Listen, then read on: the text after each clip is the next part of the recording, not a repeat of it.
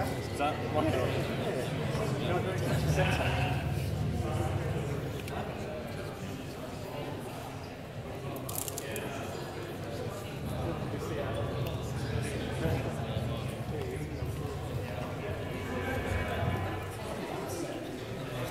So, how's it going? I've got the pleasure of announcing Dan Billing. Dan has 13 years experience in the testing industry. During that time, he's decided to venture down the security testing path. While he's still involved in the context-driven community. He currently works for New Voice Media. You've been there 1 year, roughly. And he's a regular speaker at testing events. Regularly speaking. Travelling to Estonia tomorrow to speak for Nordic Testing Days. So, over to you. Hi everybody. Nice to meet you all. Can I just get show of hands? Testers, hands up. Developers, hands up. Any other kind of ops or engineers? Okay, hello. Okay, so as Dan said, I'm Dan Billing. If you want to get hold of me or follow my blog, you can get hold of me on Twitter at TestDoctor, which will become apparent in a minute when you see my slides, where my sort of direction of learning comes from. I work at New Voice Media. I've been there a year. I'm a test engineer, but in the last year I've got more interested and excited about security testing. A lot of that's to do with being bored about what I was doing the previous 10 years or so. I wasn't getting anything new out of my job, the jobs I was working on. So in 2010, I was working as a QA manager at a firm in Bristol, and I was really not enjoying that, and I wasn't getting anything new out of that organisation or new in terms of my own personal learning. And security was something I was really interested in, but it wasn't something that the organisations that I worked for were that interested in. So that's kind of, I did it on a personal level, that's what I was getting into. And I asked myself these questions here. Am I really excited about my work anymore? And to be honest, I really wasn't. I was kind of getting bored with testing and wanted to do something different. But I wanted to stay being a tester because it was a good career, or is a good career. But I wanted to find something new within that, and I really didn't want to be a manager, and I really didn't want to be into automation, because that's not my bag. So there's a few other avenues to go down specialisms, that's performance, and the other one's security, and there are a few other areas you can pick, but that security is the kind of the one I've gone for. And the other thing is my skill level. Did I have the skills to make those changes in my life, to make those changes in my career? And I can honestly say I was lacking in those areas. So this is kind of a journey, self-learning, and learning within the organisations I was testing at.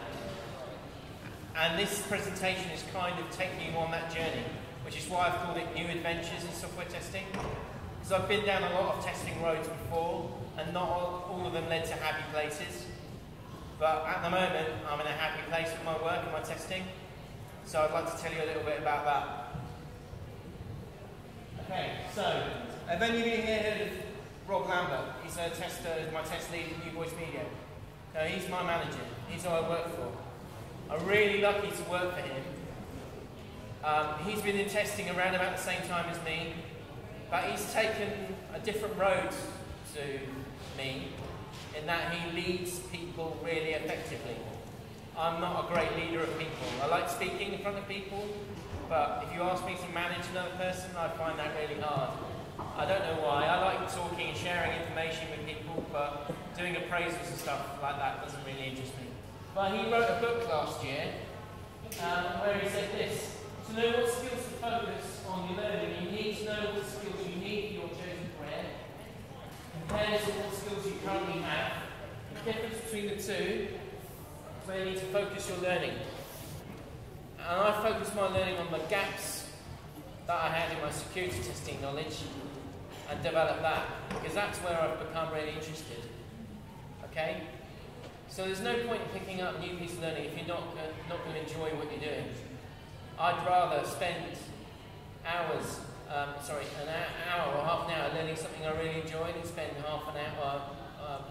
10 times that much learning something I really hate.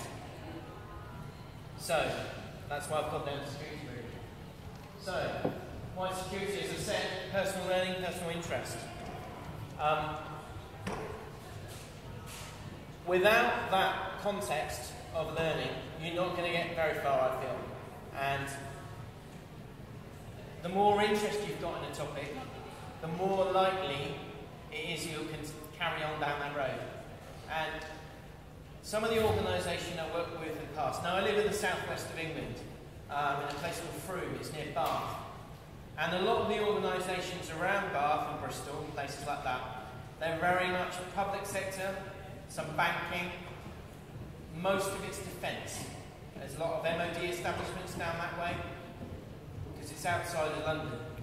So they're kind of out of the way, not in a risky area. Okay, so there's big MOD places in Bristol and Taunton and Cheltenham, which we'll talk about in a minute. And if you work in the IT sector in that organisation, you will know somebody else who works at one of those places in the IT industry, and they probably know somebody else who does security testing at a very, very detailed level. So it's quite a small world in the Southwest testing community, and to get out of that and to develop my own learning, I had to really get out of the Southwest and test elsewhere. And working at New Voice Media has kind of allowed me to do that, because I'm not coming to London every day, which would be a hefty commute for me, but I'm coming to a place that nurtures testers, nurtures learning, and allows us to develop our own time and our own speed in things that we're interested in. Okay, I've got an innate curiosity about stuff. So we've got some kids here, looking at this camera with this lady. I'm kind of like that. When I first started thinking about IT, you know, I grew up in the 1980s, like some of us here. I had my first computer in the mid-80s, a Spectrum, and after that I had a Commodore Amiga. And I was always trying to, when those computers broke down, I took them apart to find out how they worked and tried to put them back together again. Not necessarily with great results. And there's another story. When I was young, growing up, I would visit my grandmother in Exmoor, and she had this old-fashioned 1940s telephone. And again, I took that apart with my granddad's screwdriver set to find out how that operated, much to his disgust. But anyway, he was quite happy in the end, and he realised that, you know, I was going to take a technical career, and he was proud of me. And I explained to him before he passed away that I've got him to thank for that, because he let me play with his old telephone. So, and it's also born out of frustration as well. So you'll see Captain Picard here face palming. When I first started getting interested in security, I worked at a public sector organisation in Bristol when we were supplying software to the police. Every police force in the country was going to use our software. And yet nowhere in the test strategy was anything to do with security, how to do the security testing, who was going to do the security testing, and why the security testing needed to be done. And I questioned that with my team lead at the time, and she said, it's great, I don't know why it's not in there, but it's out of our scope, we don't need to worry about it. So who's going to do it then? Don't know, third parties? We're not involved in that. I won't get involved in that. Someone higher up will deal with that. And that annoyed me a bit, because I thought, well, you've got skilled people in your team. Why aren't you using them? Why aren't you letting them loose on this software? Why aren't you giving them VMs to test on? And there just was no infrastructure or learning process behind that. And for them to send me on a security testing course would have been, they were a big organisation, they had a lot of money, but they weren't prepared to shell out.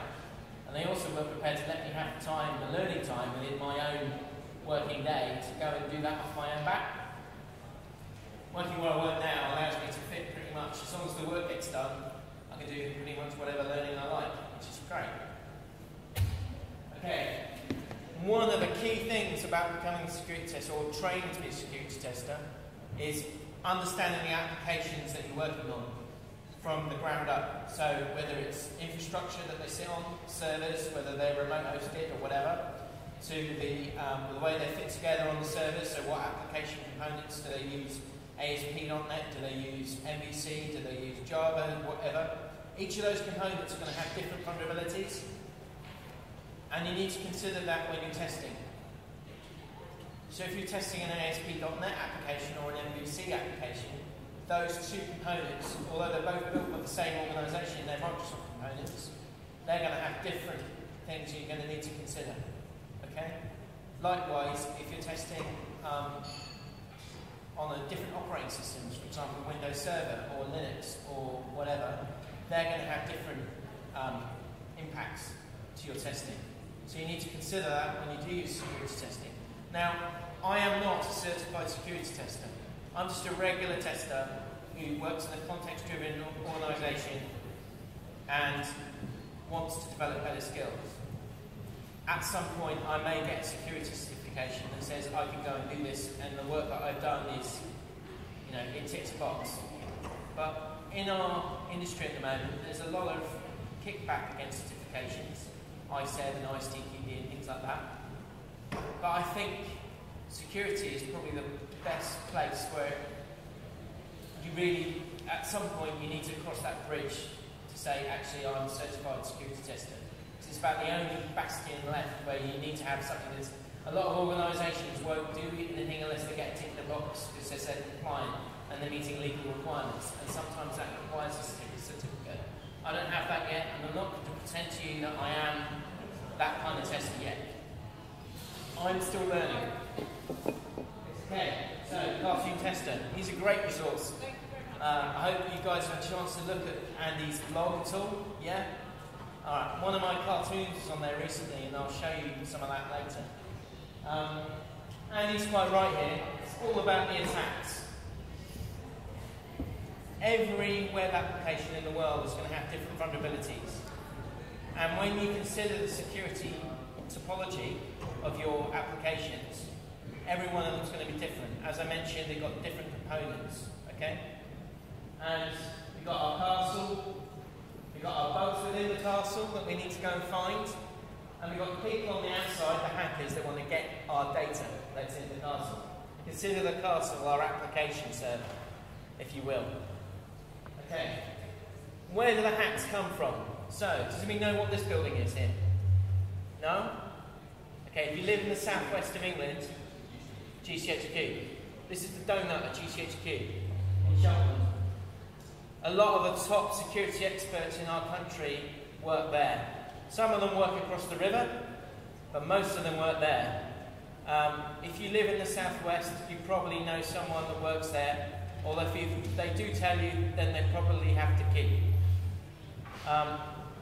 Now, a small amount of the hacks that come out of this country will come from this organisation because they're doing it to, in inverted commas, protect us. Now, I'm not going to share my political bent here. I don't necessarily have one to share, but, you know, for good or ill, they do a job to look after us. And we all live, you know, you are here in a big city that needs looking after. You've got infrastructure here. You've got financial organisations and businesses and broadcasting down the road. So all that needs looking after, and these are the guys that help you do that. And they generate a certain amount of attacks. Okay, so then you've got your hacktivists, Anonymous, LulzSec, people like that. And they're generally the grey hat hackers, the guys who want to do it, but they're doing it for what they perceive to be reasons to you know, enlighten us on what's out there in the real world. Okay? But most of the hacking that goes on, and I'll show you some stats in a minute, and I've only got one slide with stats on, most of the hacking that goes on out in the real world is crime. People that want to steal data from individuals like you, me, our data, our user credentials, our banking information, our personal data. If you've got Facebook accounts, yeah, they want that. You've got Twitter accounts, yeah, they want that too. Okay, and your banking information. They want your money, they want to steal that from you. Okay, so here's a little bit of a stat. It's quite high level, but 61% of all the hacks that come out from the world, this is since January up till last month, month before last, 61%, so almost 2/3 was from cybercrime. Now this has come from hackmageddon.com. It's a pretty accurate blog. They collect a lot of data from all over the world and collate it, It's really worthwhile blog to visit.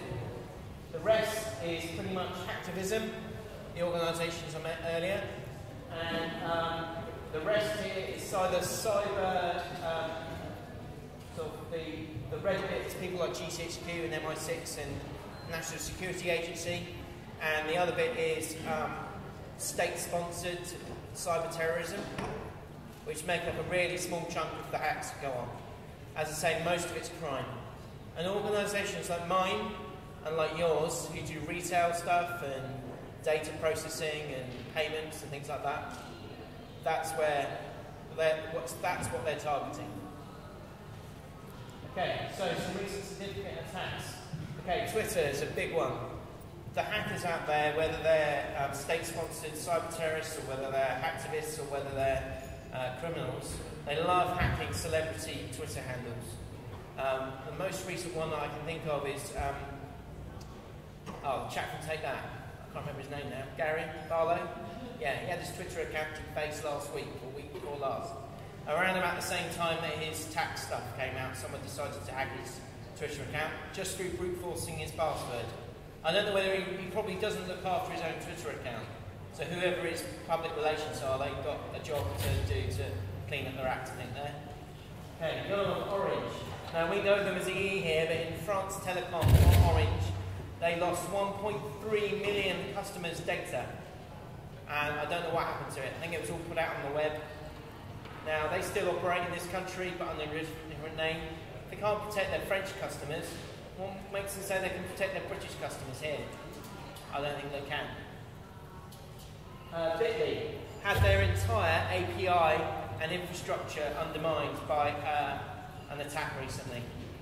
You're a shortening company, but they also have a lot of other web technologies which are quite useful. Okay? A lot of us use that because it's quite heavy in the web community these days. Again, it's scary. Now we're getting some serious territory.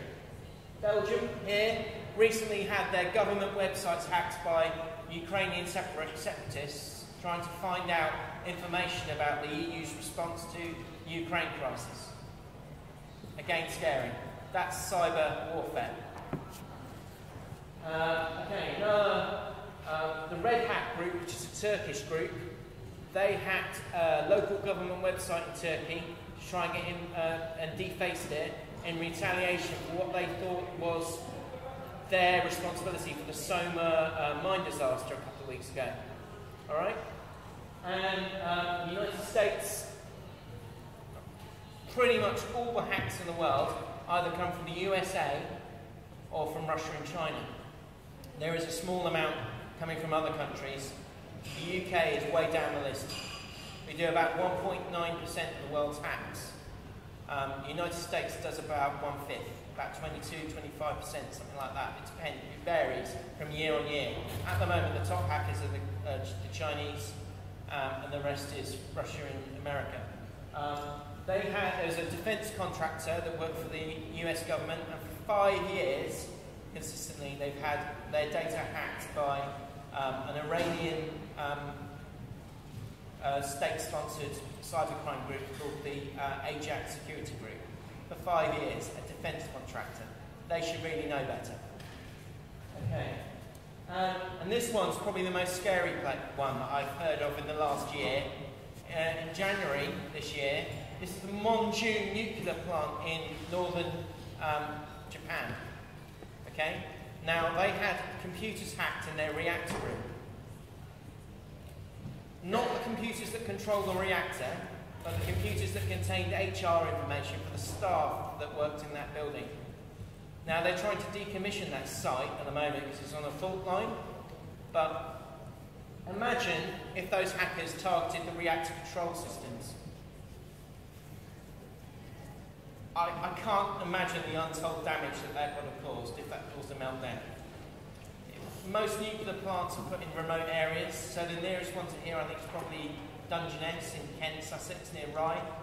If you've ever gone down there, it's pretty remote, but still, if that went up, that's the southeast of England completely gone. Sorry, scary, isn't it? Okay, so, who knows all about Star Trek and the red shirts? Anyone? Anyone geeky enough to admit? Do we know it? They always die. Hands up if you do. Yes? They always die when they get beaten down. Okay. What was that? They always die.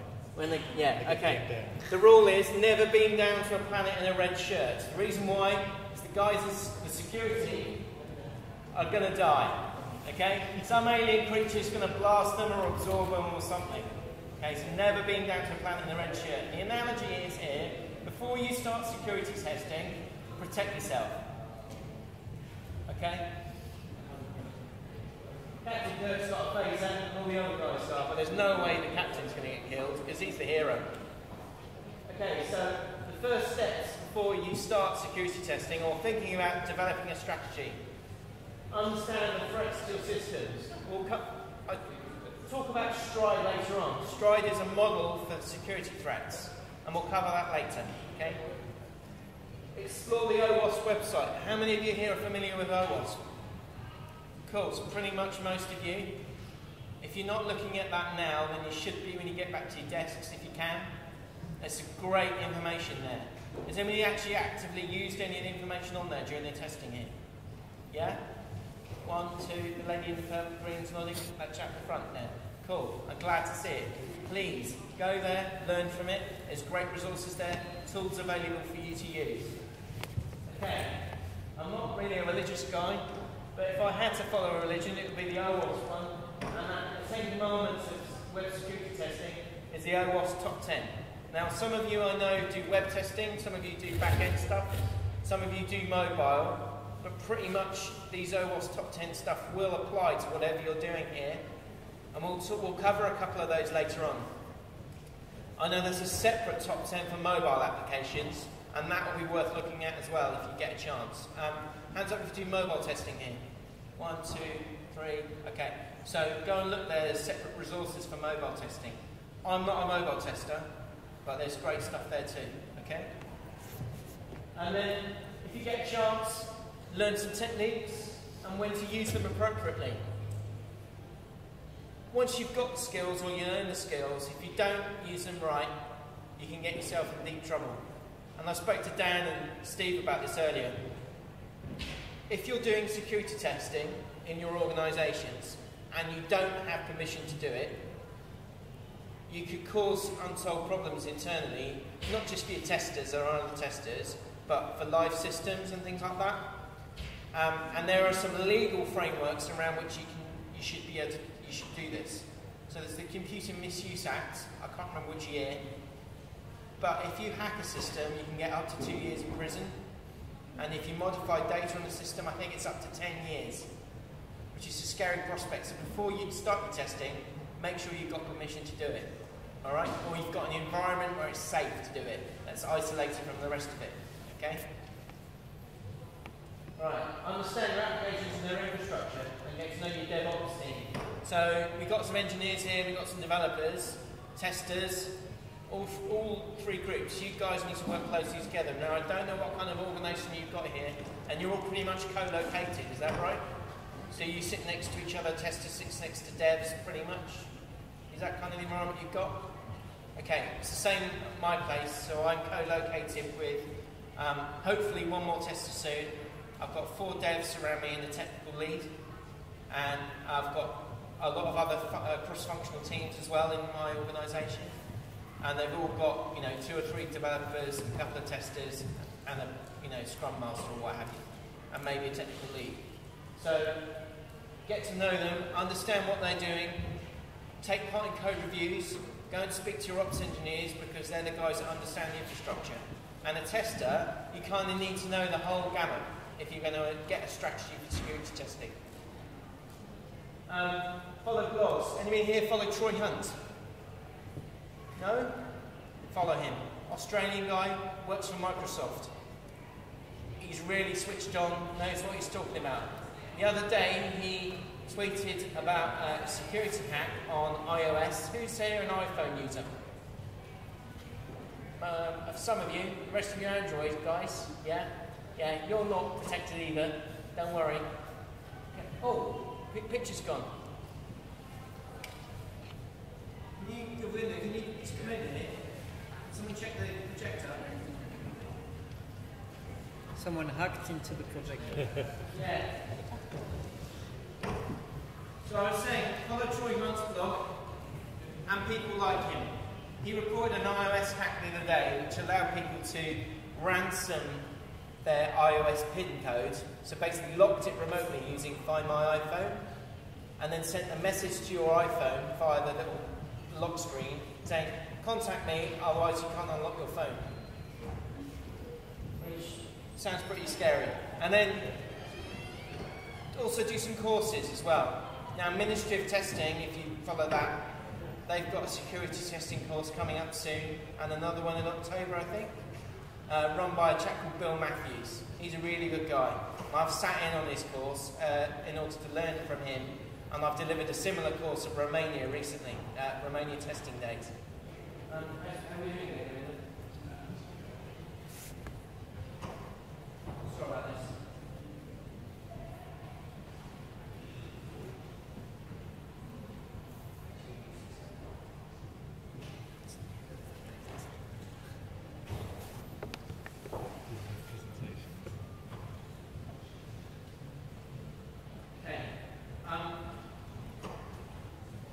Windows fixing that, I'll carry on, so I know what slides are coming up. So on the next slide I've got some links to some places you can go and learn these techniques. There are a whole bunch of websites you can go to.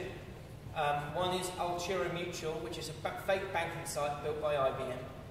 That's to sell their AppScan product. You don't have to buy their AppScan product, it's quite expensive, but it is a great website to try some SQL injection and things like that. There's a few others as well. Gruyere, which is made by Google, and it's like Swiss cheese, it's full of holes. So you can go there and practice the skills there as well. There's a few others as well. There's OWASP Bricks, which is built by OWASP, and it's basically got a set of modules you can explore and simulate attacks on it, like trying to gain access via spoofing and things like that, and tampering with data, and injecting stuff into the fields and things like that. Sort of getting our screen back.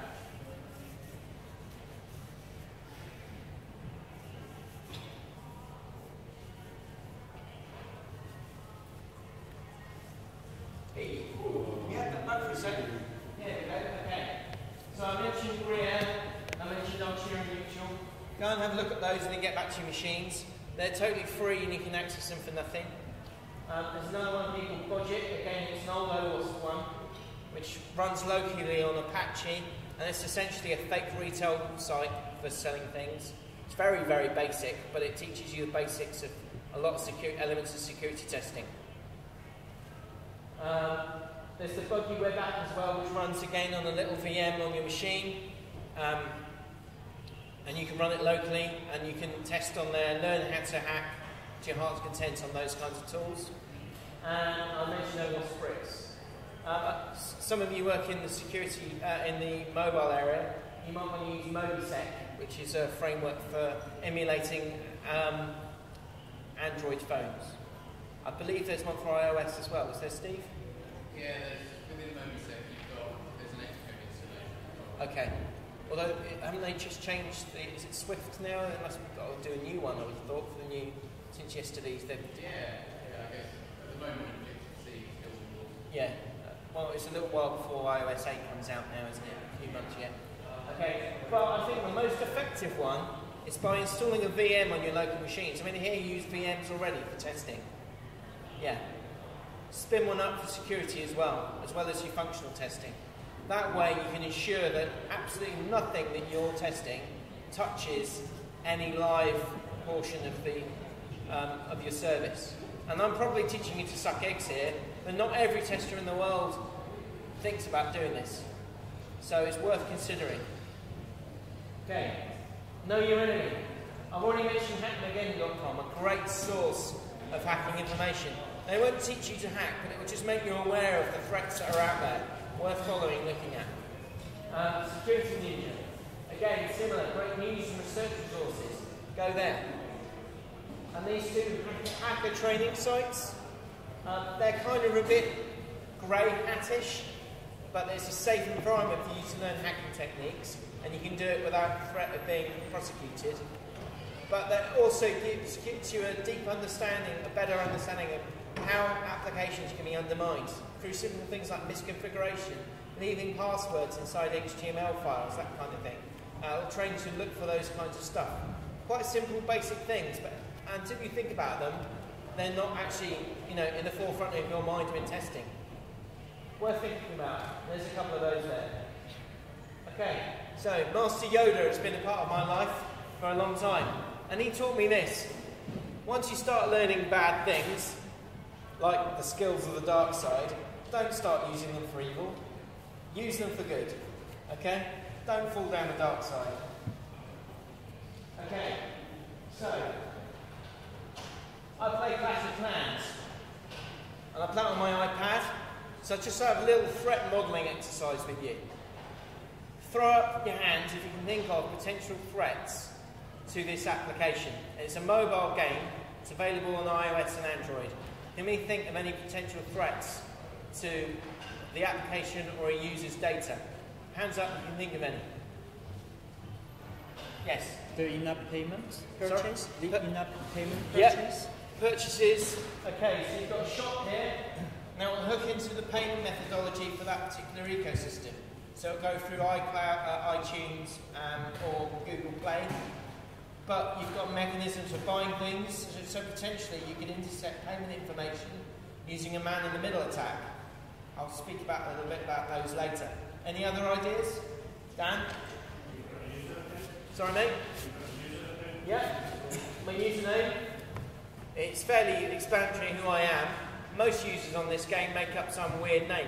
Rosie Sherry plays this, by the way, with her kids, but I'm thinking of joining her clan. So, anyone here know Rosie? If you don't, follow her. She's great. But she also plays the Clash of Clans. It's a secret there. She probably doesn't want me to tell you. Okay. Any other potential threats you can think of? Yeah? People cheating at the game? Yeah, cheating at the game. Gaining advantage through hacking. I remember there was have you any here played Bejeweled? Yeah. Okay, so there was a web version of Bejeweled and there was a plugin for Firefox that allowed you to get constant massive scores, pushing you up the leaderboard. I can't avoid cheats. I love web gaming, and one thing I can't hate is when I used to play lots of PlayStation, Call of Duty and stuff like that, I couldn't abide people hacking the game to get advantage and get better weapons. Worst kind of bad sportsmanship. Any other ideas? One more. Sorry? Email. Whereabouts? Here? Yeah. Essentially, that's actually internal messaging, so it's when the game is sending you a message to your screen. But that could be, if it was any other application, a potential email link that contained bad data. Yeah, good spot. Okay, what I think about those, when I built my little village here, I like to use the analogy of application security and apply it to it. So I've got my town hall. That's my app server and my database server. I should have nice clean code around it. So my defences, okay? So I've got my archers towers, I've got my money bank, I've got my energy here, and I've got walls around it. So I've got layers of code and application and good clean databases and secure databases. So this is where working testers, working with developers and ops guys to make sure that that's happening. And on the outer side, I've got my firewall. I've got my more archers, I've got wizards protecting me, and I've got cannons. They should be keeping the attackers at bay. And the way you position your archers and your cannons so that it gets the most coverage. So when you're thinking about security testing, thinking about what you're testing, when, how you're doing it, whether the code is good enough to go live, is it going to be wildly insecure? There's all sorts of different permutations and things to think about. And when I started building this, I didn't think of that at the time, but when I started writing doing this slide, I thought, actually, that's quite a good analogy. When you're building a village or an old-fashioned castle, security was the key thing for the person that ran, the king or the local landowner. They'd have moats and they'd have portcullises to protect them, they'd have drawbridges, they'd have holes in the walls to throw arrows out of. Has anybody here been to Bodiam Castle in Sussex? I suggest you go if you've been. I come from Sussex originally. It's one of the longest standing medieval castles there is. I think it dates back to William the Conqueror, even as far as that, I think. And then they've even got holes in the wall and the roof, so you can pour pictures of hot oil or tar down to prevent attackers getting in. I think it's a great analogy for security. Okay, so I mentioned Stride earlier. I'm not going to go through all of them at sort of amount of detail, but the main threats to your application are spoofing, pretending to be someone you're not, tampering, fiddling with the data to get advantage, hacking the database essentially, repudiation. Okay, so let's say for example you've seen a transaction on your bank account and you can say, oh, that wasn't me, I didn't do that. And your bank comes back and says, well, we've got a transaction that says you did. Even though you've got no proof to say to them, okay, well, I didn't do that, that was somebody else. You can't prove otherwise. That's repudiation. Okay? Information disclosure. Okay, so that could be simple things like leaving paperwork out on your desk that should be left out, to security keys being left on the train, to people shoulder surfing, to hacking to expose data. Denial of service. Actually, I've noticed that denial is actually an anagram of Daniel, isn't it, Dan? Yes? Daniel of service. Essentially, that kills your service that's sent to you. So, if you can't get online if Net-a-Porter went down, how long do you think before you started losing revenue and reputation? You must have 24-hour services that keep it up, yeah? Ops guys monitoring it all the time. And I would have thought they've probably got intrusion detection going on as well, so they can see hacks coming in. If you think your websites and your services aren't being hacked or attempts to hack it, then you're very much mistaken. There will be some going on now, there'll be some going on tonight, there was probably some last week. Go and speak to your ops guys, find out what's going on, whether there's any recent attempts to attack your site. I guarantee there probably was. Elevation privilege. So let's say I'm a user, Joe user on the system. If I want to become Joe admin user, then some attacker might hack the site in order to change their level of privilege from Joe user to Joe admin user using SQL injection, for example. We'll talk about some of the technical aspects of that in a minute. So, injection in a nutshell. Has anybody seen this cartoon on XKCD before? I know you have, Dan. Anybody else? You have? What's your name, sir? Mark. Mark, nice to meet you, Mark. Okay, so I've got two bits of it here. So, I'll explain SQL injection here, which is the topmost OWASP top 10 vulnerability. Alright? Lady's had a phone call from her school, her child's school, and we've got something funky going on. Something's broken. Okay, and the mum has named him Robert, comma, open brackets, semicolon, drop table students, and then closed it off. Obviously, dropping the entire database table called students, or the database called students. Okay, so that's a great explanation of SQL injection. Essentially, you could do that via an input to a field on a form, or via a URL modification, or simply by sending an attack using a HTTP header, using some tool like Fiddler or some other proxy tool, which I'll talk about in a minute. And essentially you could bring down a database using a simple query string like that. It does happen, and if your data inputs aren't sanitized, that's what will happen. So, here's an example of some SQL injection I did. On one of those vulnerable websites earlier, it's a banking site, I log in with a username, and I end it with a little bit of SQL here. And then I put a single character in the password. Now the password's supposed to be something like demo123, but it doesn't care what I put in here if I end it with this SQL. Okay? And now the SQL you inject in this field, it's going to vary depending on what infrastructure you've got. So I don't know what you run here, and I'm not going to ask, but it could be SQL Server, it could be Oracle, it might be MySQL, it could be anything.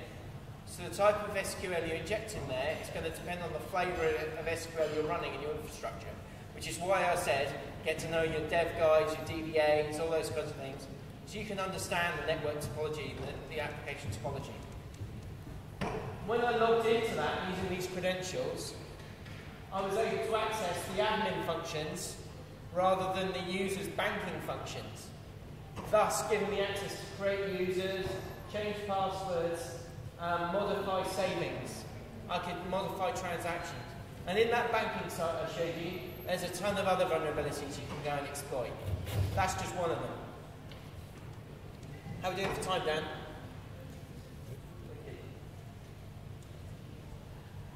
Okay, cross-site scripting, or XSS. So, very simply, I'll just step back here to make sure I get this right.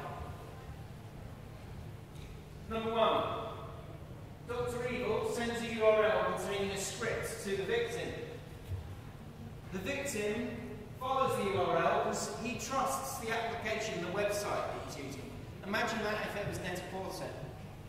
So your users trust your site, yeah? I'd hope they do. There's a load of sites that I trust. Amazon, for example, I trust. I try and trust my banking site, but I'm not very happy with my bank security. So victim follows the path and executes the script, which then carries personal data back to Dr. Evil. Dr. Evil then uses that personal information that's been captured in that script and creates a session using the victim's data to access the site using his credentials. Potentially very damaging for the victim, but on the whole, not that damaging to the business. It's only affected one person. But imagine if they sent that email to hundreds of thousands of victims. Now, we're all pretty tech-savvy folk, and I'm pretty sure you wouldn't necessarily click on an email that contained, go to this website to claim this free thing, or whatever. I'd like to think you wouldn't anyway. But some people, I had an email from my mum today. Now my mum is about 60 years old, but she's now a widow, and my stepdad was really tech savvy, and I could talk to him about this kind of thing till the cows come home. My mum, I can't. So on Saturday evening when I get back from Estonia, I'm going to be spending half of the afternoon trying to configure her antivirus to make sure that she feels safe. She knows not to click things, but she doesn't know how to set up her antivirus and things like that. So I'm kind of the family IT guy now. This is what I did to actually execute some cross-site scripting in the browser. Now most cross-site script attacks are executed using a URL that's sent to a victim. Here I've actually manipulated a search field and inserted some script. It's usually JavaScript, sometimes there's other types of script or HTML. And I did an alert, and then in brackets document.cookie. You can't see the rest of it here, but there are great examples of this on the web, and you can go and search for that yourself. And when I executed that command by clicking the go, it extracted the session cookie and displayed that on the browser. So if you go back and do that on your website now, and it does that, I'm sure it won't, because I'm sure it's really secure.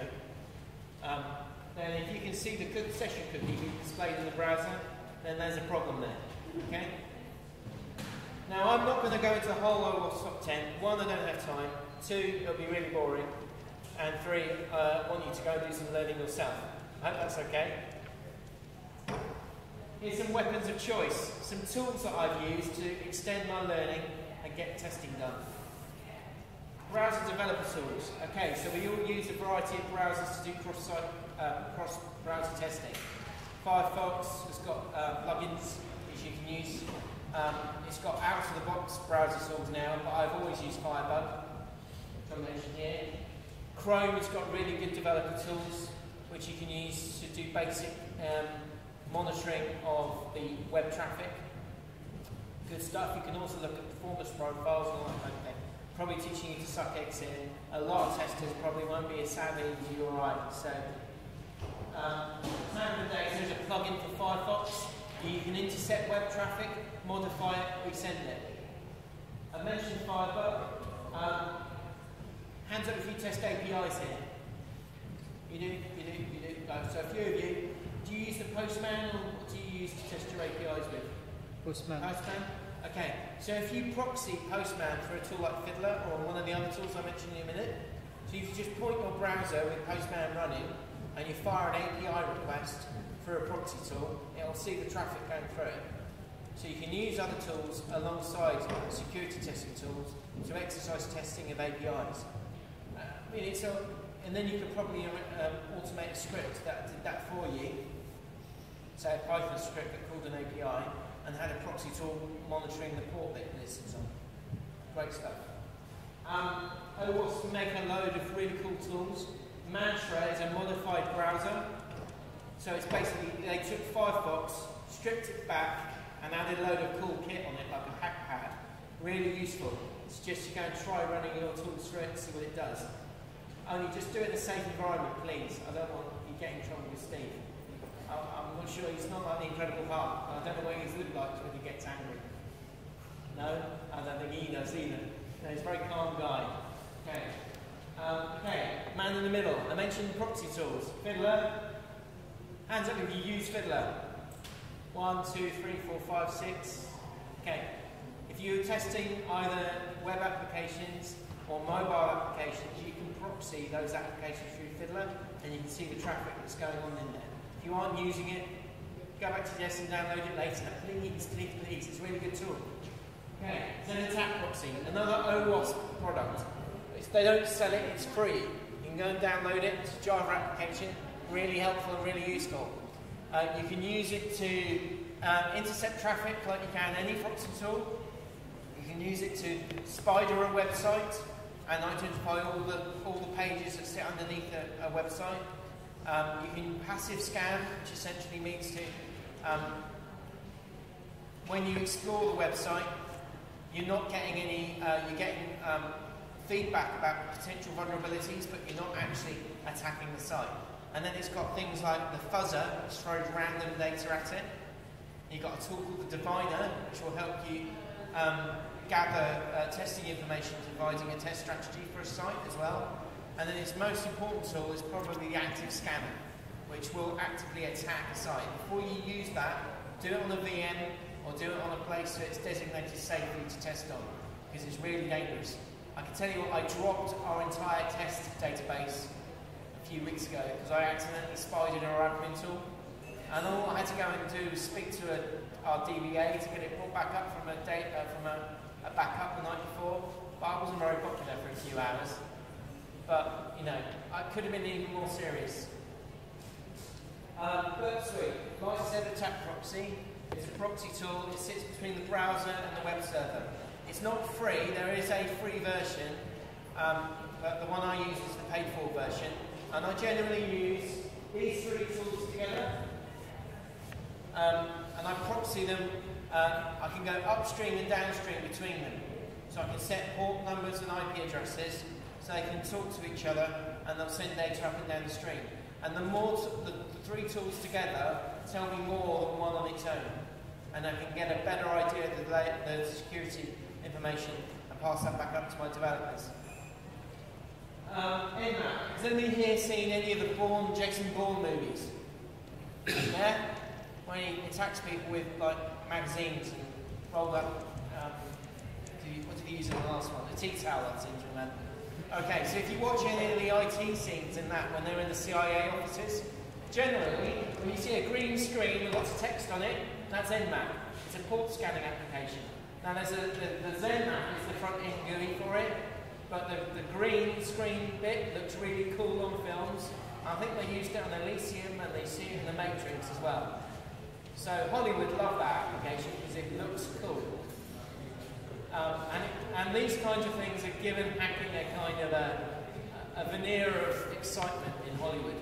And I think that's it's great to look at on screen, it makes it a bit unrealistic.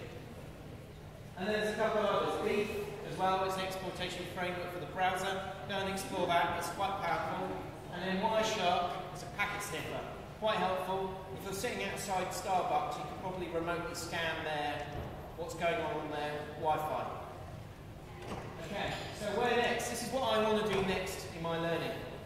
I'm going to get automated scanning using Z-Attack Proxy in my business. I'm going to use this Python interface to do that. And then I'm going to put it into our Jenkins build server. And I'm going to do that before the end of the year. And then I'm going to talk about it at Test Batch next year. Please come and watch, if I get a place. If I get a place. I need to talk nicely to Rosen.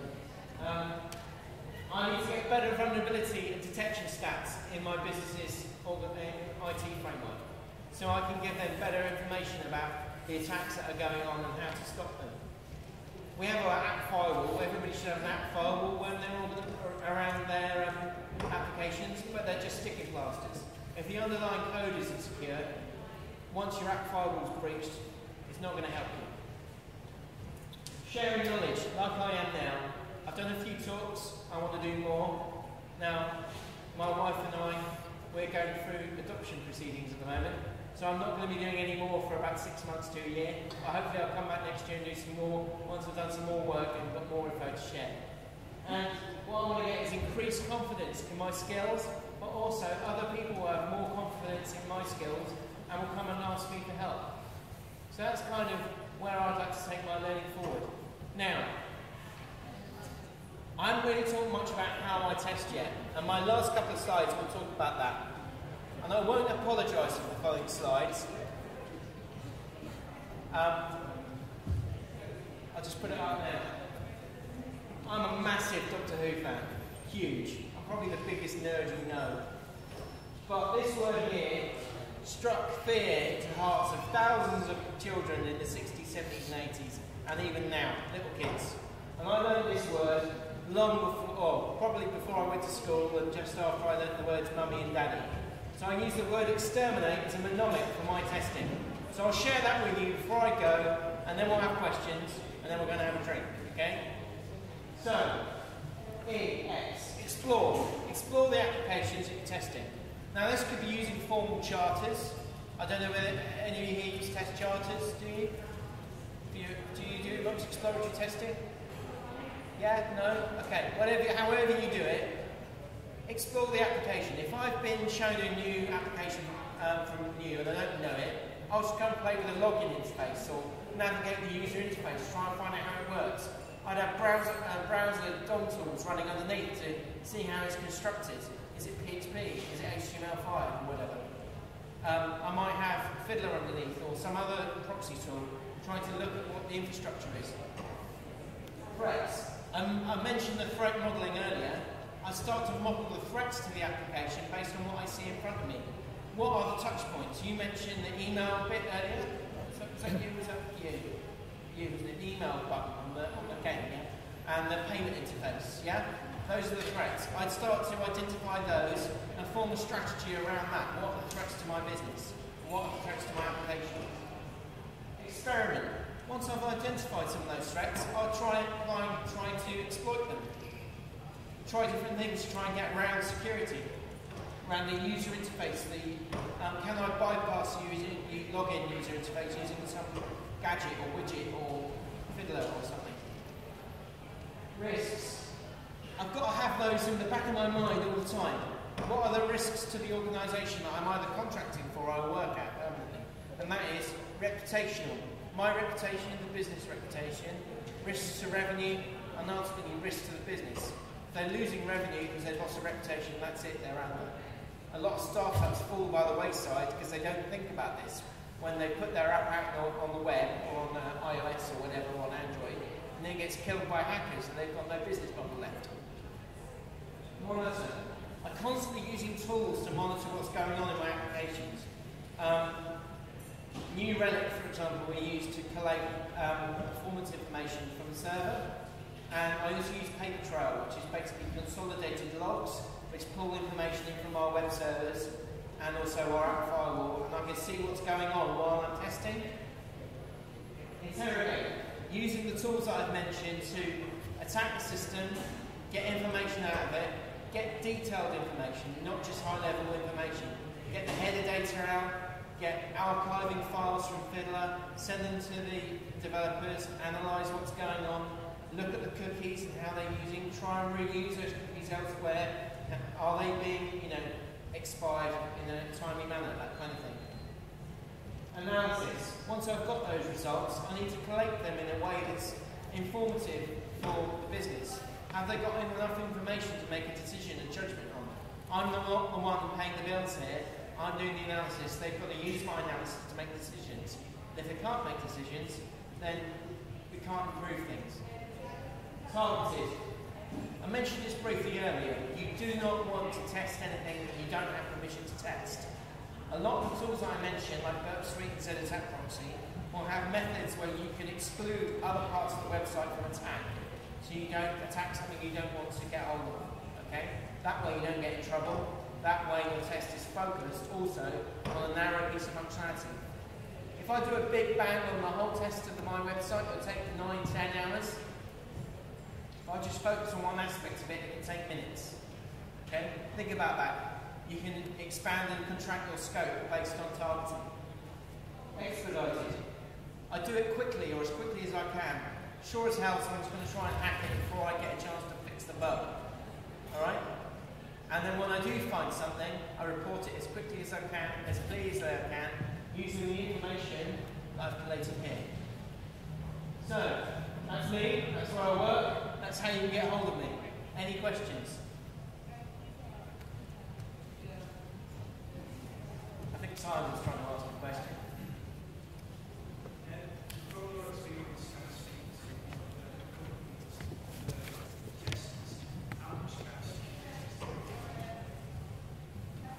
It's difficult to say. It's anecdotal evidence to say there's quite a lot going on. I'm of the mind that quite a lot of regular testers aren't encouraged to do it because, one, there isn't a lot of interest in senior management. They don't want to seem to be embarrassed by security bugs. Sorry, I know your camera's cool. Let's go carry on. Couldn't hear Simon. You've got to challenge that as testers. I don't know what your culture is here. It seems pretty open. If you find a security flaw, report it. And the more exposure you give to those kind of things internally, the more feedback you're going to get, the more interest you're going to gather. I can guarantee that your business manager, if they don't want there to be a flaw, that exposes risk to them, the business and their customers. Because you've built a reputation here for quality, good products, and you want that to continue. Does that answer that question? Anything else? No? Simon again.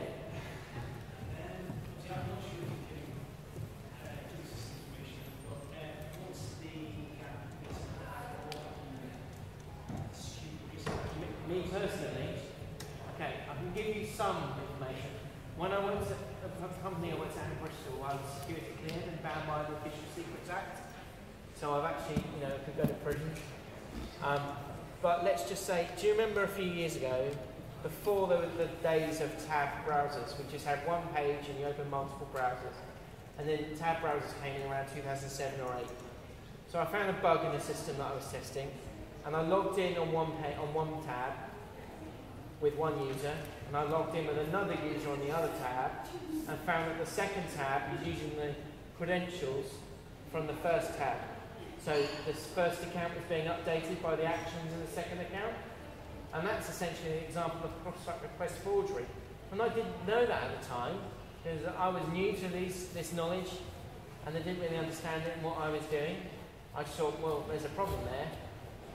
And there's another one that I found where I was looking at an HR system, and this is an example of elevation of privilege. I was able to get hold of an HR system had a URL, and the URL was modifiable with an employee ID, so I could go to the employee record of another employee, someone I didn't have permission to see because they weren't on my management layer. They were on the same management layer or below me. I could also see people above me as well. Cool, eh? Anything else? Any more questions, more sort of practical questions about testing and how I do it? No? Okay. Well, I think that's it. I've got a sore throat and I need a beer. I hope that's true.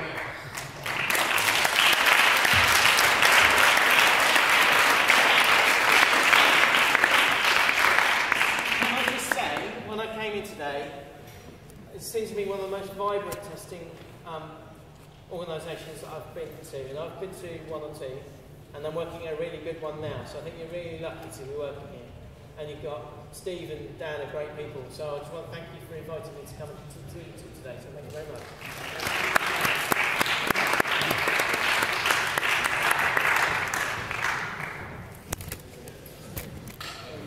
Anyone want to ask Dan any other questions? Then grab a beer. Don't be shy. I won't mind. You don't play, you go back. I think I'm going. Where's my